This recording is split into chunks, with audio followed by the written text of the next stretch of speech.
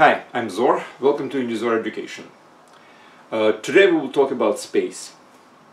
Not about space exploration. No, space is the place where our physical processes actually take place.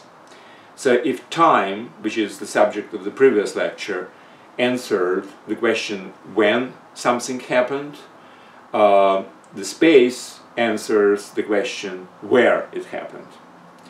Now, we obviously understand intuitively what space around us actually is, and that's not the purpose of this lecture.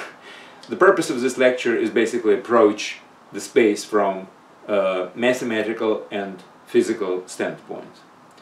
Now, time was particularly physical concept. Space is actually borrowed from mathematics. Now, in mathematics we have many different spaces, and it's kind of equivalent to the word set with certain properties. In physics we are talking about only one particular, classical physics, we are talking about one particular set with particular properties. It's a three-dimensional continuum. It's a regular three-dimensional space as known from mathematics. Now, that basically implies that in mathematics we have usually the coordinate system. There are many different coordinate systems. This is borrowed completely from mathematics into physics. So, the classical physics considers the space around us as basically a three-dimensional, mathematically known concept, and it's implied that to know where exactly something happens in space, we need a regular Cartesian or some other coordinate system in this three-dimensional space, and I have to actually tell you that most likely we will use the Cartesian system. Which in turn implies that we have to have a special point as origin of the Cartesian system. We have to have three axes, x-axis, y-axis and z-axis, mutually perpendicular to each other, which basically define our Cartesian system. And we also need a unit of measurement of the distance along each axis. And this is something which we probably should talk about more in terms of physics rather than mathematics. Because in math, we can allow anything to be the unit of the lengths on each axis. In physics, there are certain standards. Now, the most important standard as the unit of measurement is a meter. Now, meter is, well, something about that size. More precisely, it was defined certain time ago as 1/10,000,000th of the distance from the North Pole to equator. So this is our planet Earth. This is equator. This is North Pole. So the distance along the meridian, it's a quarter basically of the total meridian. So 1/10,000,000th of this distance was considered to be a meter.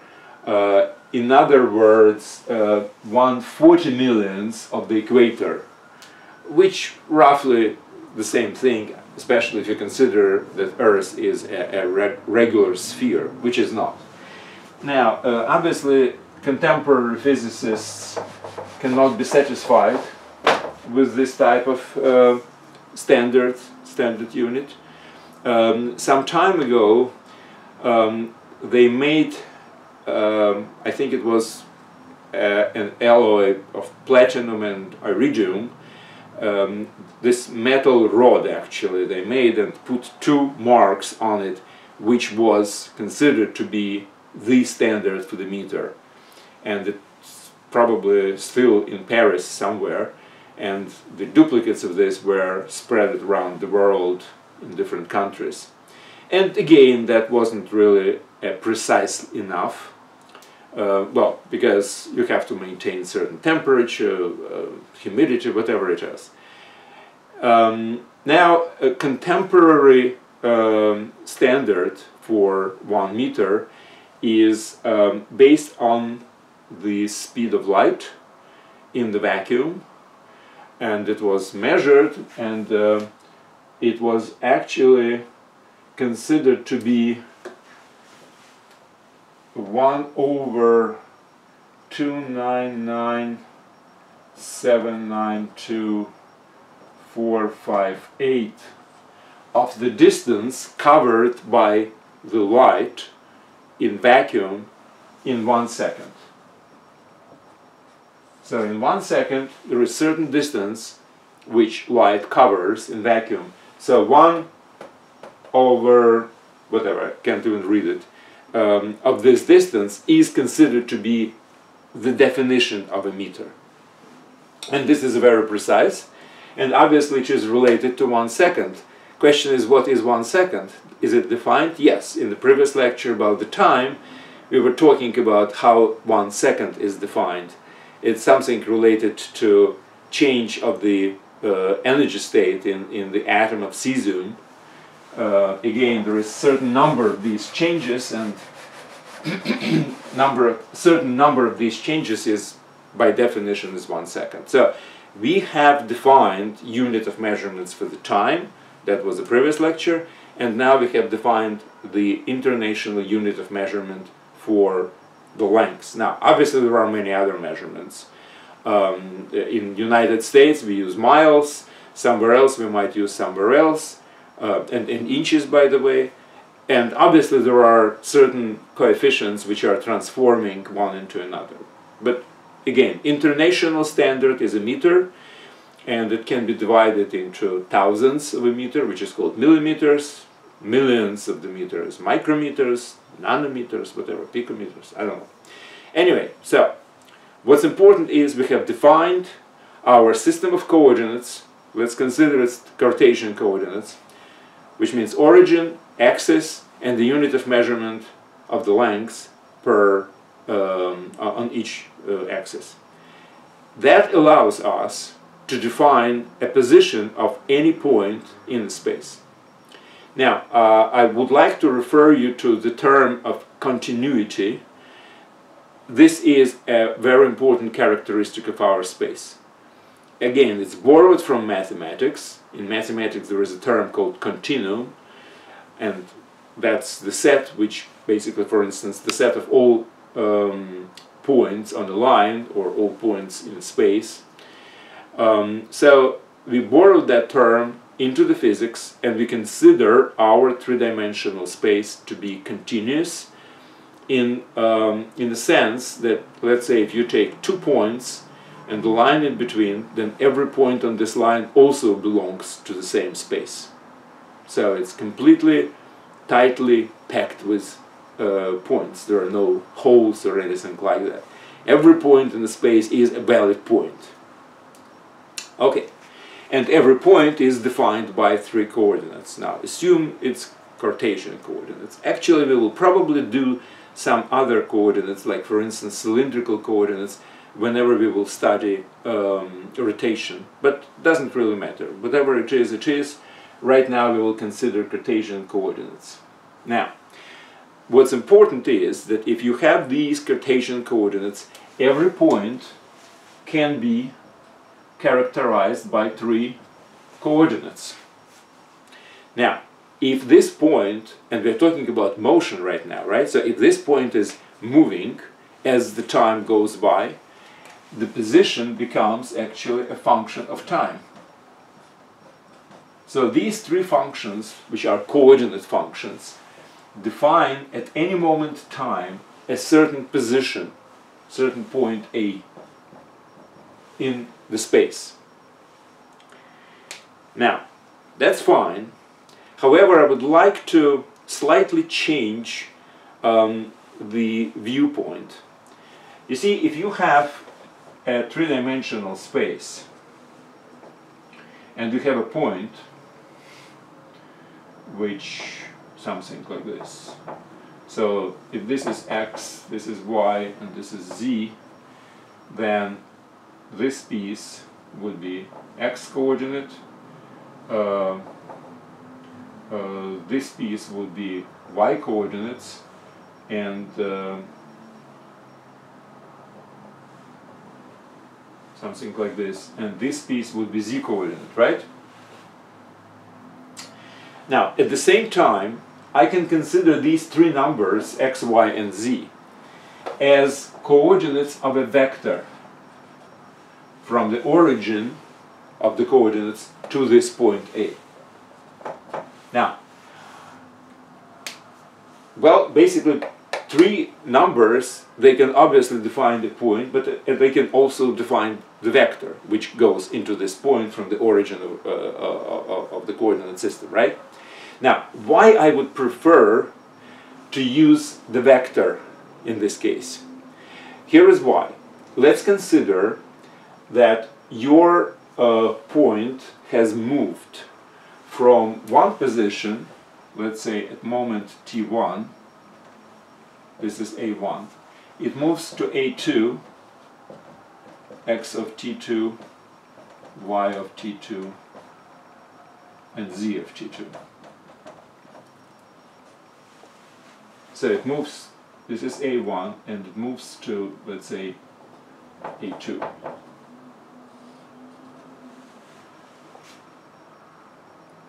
Now, how can I specify this segment from a1 to a2? Well, I can specify it by its length, obviously, and that requires the Pythagorean theorem. At the same time, if I am really talking about vectors, that's much easier, because if this is not just a point a1, but this is a vector a1, and this is a vector a2, then I can always say that a2 minus a1, and this is the vector algebra, is equal to a vector which is called a displacement. And the coordinates of this vector are very easy to calculate. It's x2 of t minus x2 t2 minus x of t1. That's my x coordinate, right? That's how the difference between vectors is calculated. Now, y of t2 minus y of t1, and z of t2 minus z of t1. So this is my displacement vector. Vector algebra is much more convenient when you're dealing with points in this three-dimensional space. Just because, for instance, the displacement from a point to a point in vector form is actually calculated very easily, and you know what it is. Because if you have just 2 points, then how do you qualify the displacement? Yes, one thing is the length, but you still need the direction where exactly you are displacing the point A1 to the A2. So somehow you have to incorporate in your explanation of how A1 moved to A2, you have to incorporate not only the distance, but also a direction. And that's why it's very important to have this vector representation.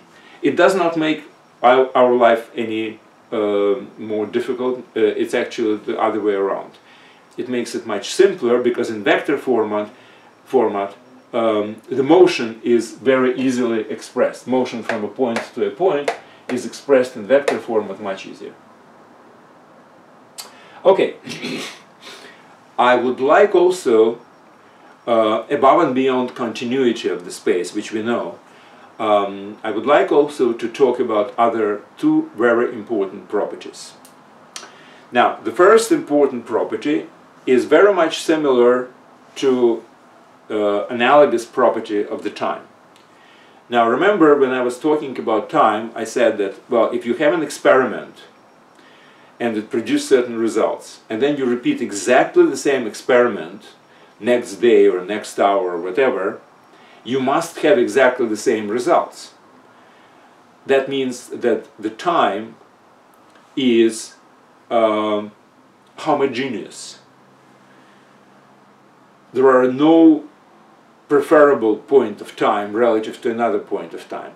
All moments of time are on exactly the same rights. It's uniform. The time goes uniformly. Exactly the same uniformity, but now in terms of location, we are applying to our physical space. So the space is uniform as far as location is considered. If you have an experiment in one particular location, and then you make exactly the same experiment, which means exactly, all the conditions must be exactly the same, and you make this experiment in another location, results must be the same. So this uniformity relative to location is called homogeneousness. So our space is homogeneous. That's very important. Location to location, there are absolutely no difference. This point has exactly the same space properties as another point. Again, as long as our experiment, which we repeat here and there, is exactly repeated under exactly the same conditions. So, homogeneous. The second property which I would like to point your attention to is, let's say you have an experiment in one particular location and then you turn it around. Again, our intuition tells us there should be no difference. I mean, obviously, if you are considering something like making an experiment in the magnetic field of the Earth, and you're turning, and your experiment involves somehow magnetism, then there might be certain differences. But why? That's because not every condition is exactly the same. When I'm talking about every condition, means every condition should be the same. And if you turn your apparatus, which is making your experiment, and make your experiment again, all the conditions must be the same. In case of my example about magnetic field, obviously the condition is not the same because the position of the apparatus relative to the magnetic field will be changed. Now, if nothing's changed, then the turning around should not really result in any differences in the experimentation. Intuitively we understand that that might be the case, right? And there is a special name for this. Now we are talking about isotropy of the space. Isotropic plate. Our space is isotropic. So let me just summarize. We have continuity, obviously, but that's not the physical part of the space. That's actually coming from mathematics. Now, homogeneous,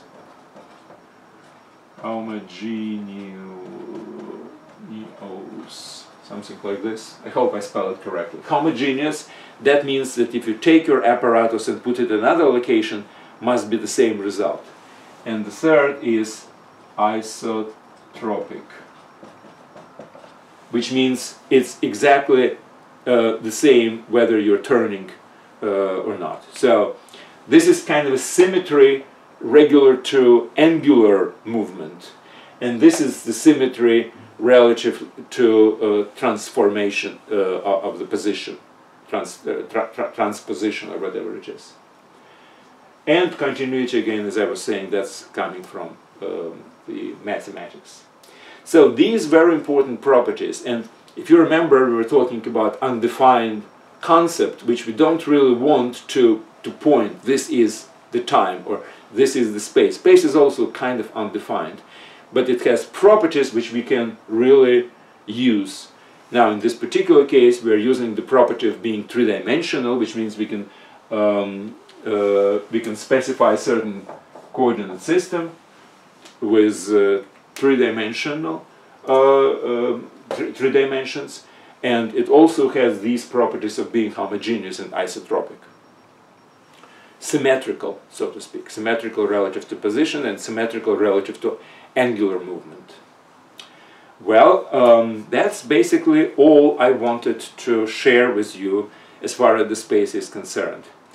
I think it should be very important to understand that space is still kind of an abstract concept which obviously we consider that this real space which we live in corresponds to our abstract concept.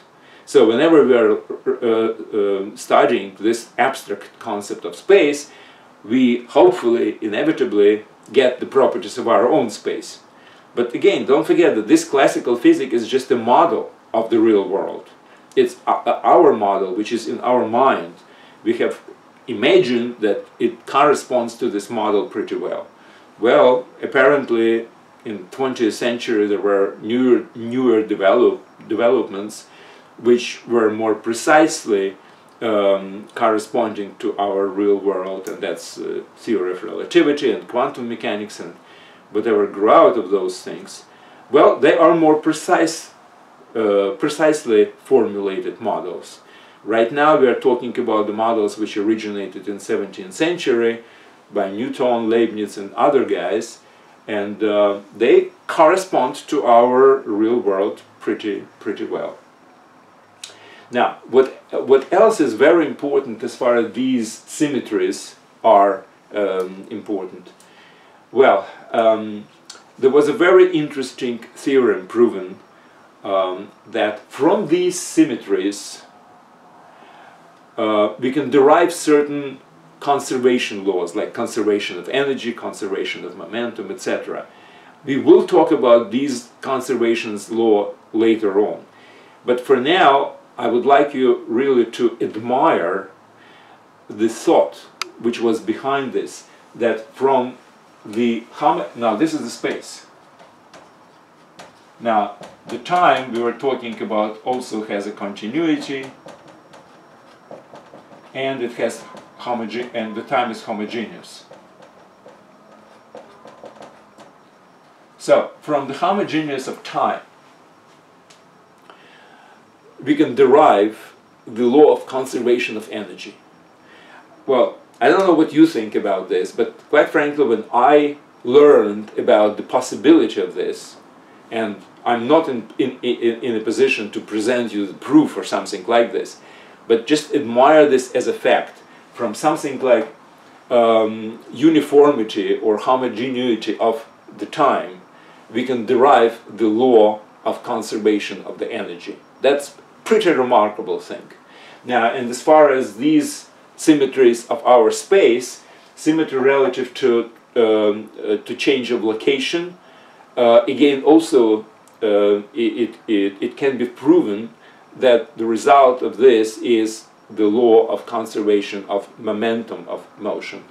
And from isotropic property of our space can be derived the law of conservation of angular momentum. Again, we didn't really talk about this. I just want you to feel how great laws, which basically guide all our physical world, how they can be derived from symmetries, from the symmetry of the space or the symmetry of the time. Great achievements. Okay.